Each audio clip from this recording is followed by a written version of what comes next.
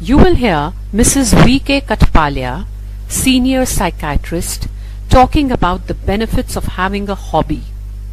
Read the question below, then listen to the extract and choose 4 of the options A to G which are correct. You will hear the recording twice.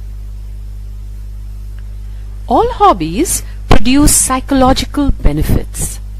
Besides improving creativity and generating good moods, hobbies enhance the ability to focus and concentrate. Concentration produces neurotransmitters that create hormones to retain interest, focus, and spark enthusiasm. Having a hobby helps reduce stress because it gives people outlets. Hobbies make you forget the job stress and personal issues.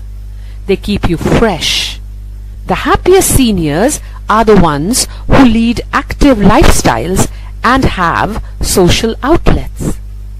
Any opportunity to learn something new is great for character building. Hobbies teach us to see the world through refreshed eyes. What you do for a living or where you are from may give you common ground with a small, select portion of the people. But if you like gardening, listening to music, or playing badminton, your hobby makes you share a wide range of ideas with different types of individuals and their customs. Also, I really believe that boredom is responsible for a lot of society's ills and people's destructive behaviors. Most of the people come home and take tea every evening only because it's something to do while they watch TV. What if 1 or 2 of those evenings they were at a class playing guitar or dancing to the tunes of Bhangra instead? Many hobbies provide stress relief simply because they are a change from the rest of your life. Hobbies make you interesting.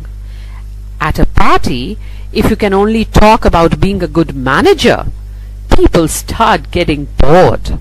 But if you can sing a song or describe your recent visits to some villages, people would really want to hear more from you. So, what are you waiting for? Go get a hobby.